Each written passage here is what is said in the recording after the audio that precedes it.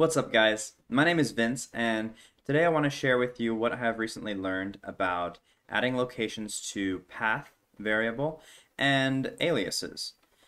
I've been trying to learn hacking, and it's difficult because I don't really know Linux that well, and so I've been trying to learn Linux and hacking at the same time. So today, no hacking, just a little bit of Ubuntu to be specific.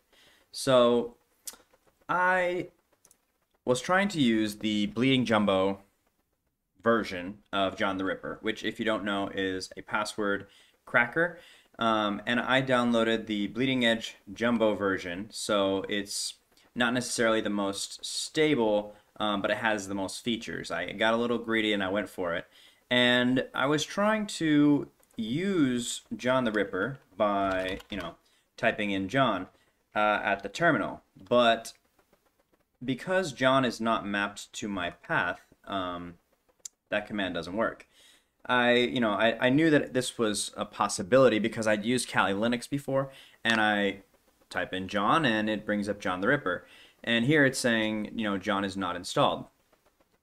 So I started looking into how to map things to path and different possibilities. So my John the Ripper is installed in my opt folder, and to be honest, I'm not sure if this is the best place to store this, but John Hammond said he installs his stuff here, so I figured if it's good enough for him, it's probably good enough for me.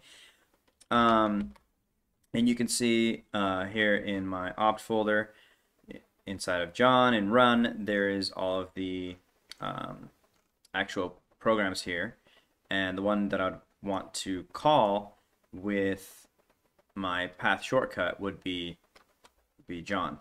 So if I go into this folder, I tell it to look in the folder I'm in and run John, it runs John. However, from anywhere else, I can't get to it. So what I would have to do to run John would be to type out the full path name, and I could run it like that, right? That's annoying, and if you want to be able to use it quickly and easily, you don't want to have to type out the full path name every time. So, one way to do this is to create an alias. Now, an alias just replaces a keyword that you create with a string.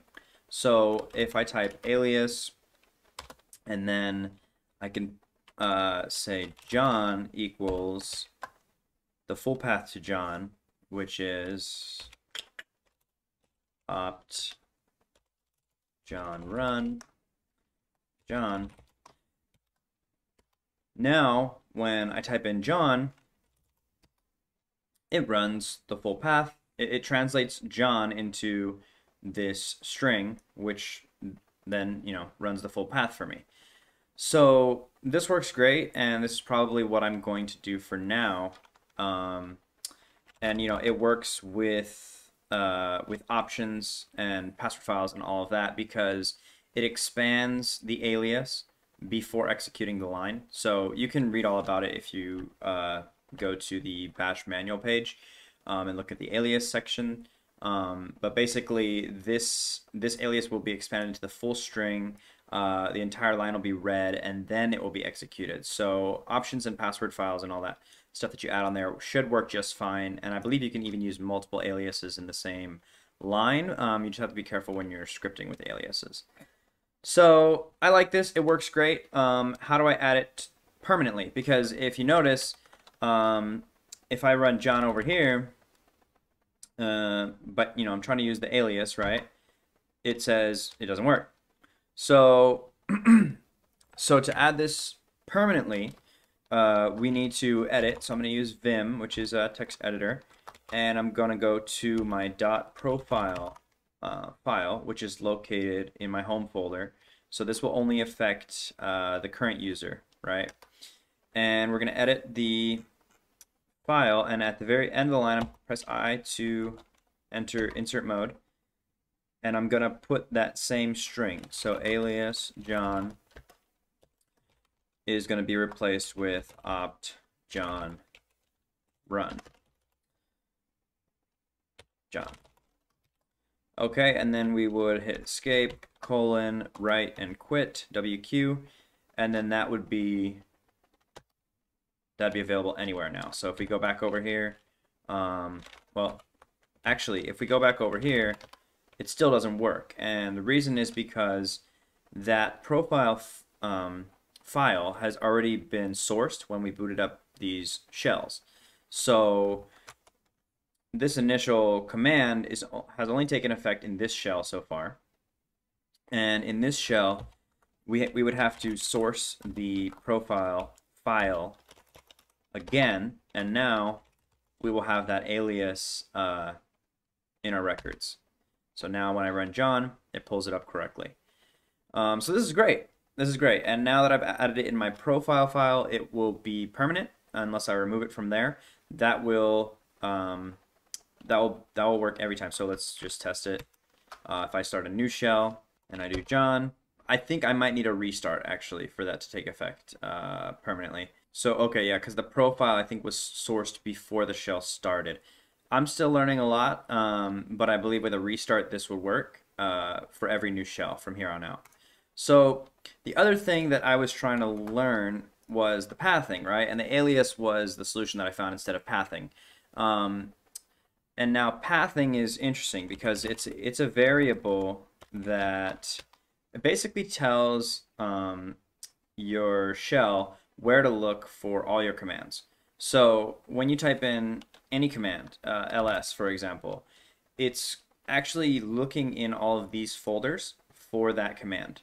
So what you can do is you can add a folder on these in this path, and then your shell will look for the command within those folders. So, for example, I was doing some testing over here earlier, and you'll notice that I have a little script that I made here in my John folder, which is called env script sh, right?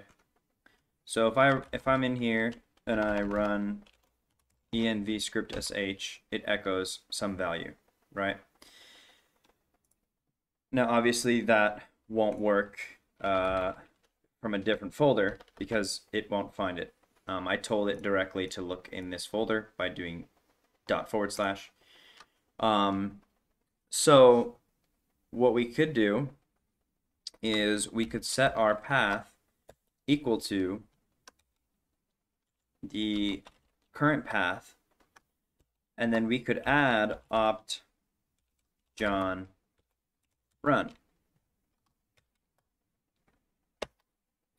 Now when we echo our path, we can see before it ended with snap bin, now we have snap bin opt John run. We don't need to source it because it's already in there. So let's just try running env script sh, and there we go, it works.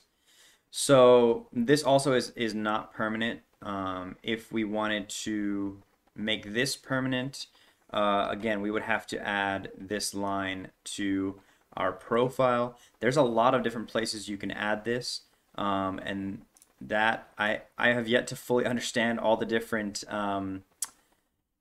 files that are read and when they're read and which one you'd want to add it to. But from what I've read so far, bash rc is a good place to add it if you don't know where to add it. So we could just do vim.bash rc, and then you could add in your, let's see. So this is a big file. It's doing a lot.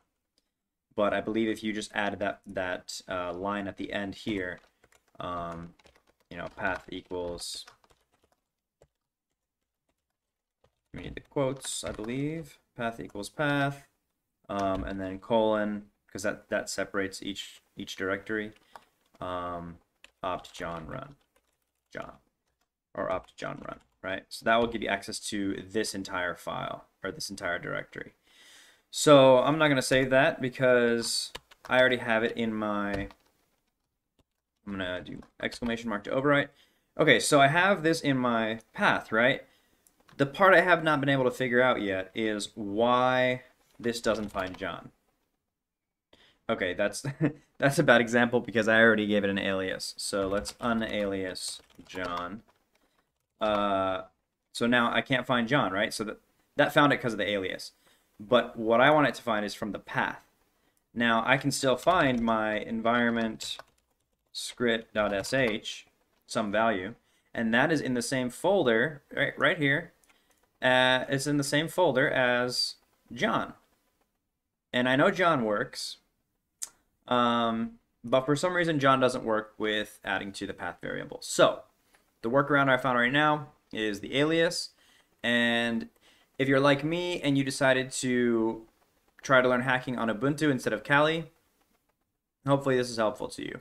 The reason I did that was because I wanted to have these issues. I wanted to be forced to really dig down deep and learn how to configure and really learn how Ubuntu and Linux work, and not just use a bunch of pre-made, pre-assembled scripts to learn hacking, even though I'm still doing that to a large extent.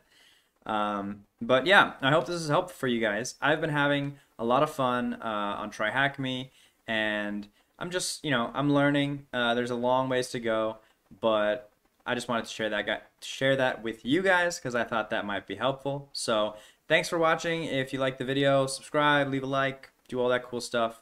Bye.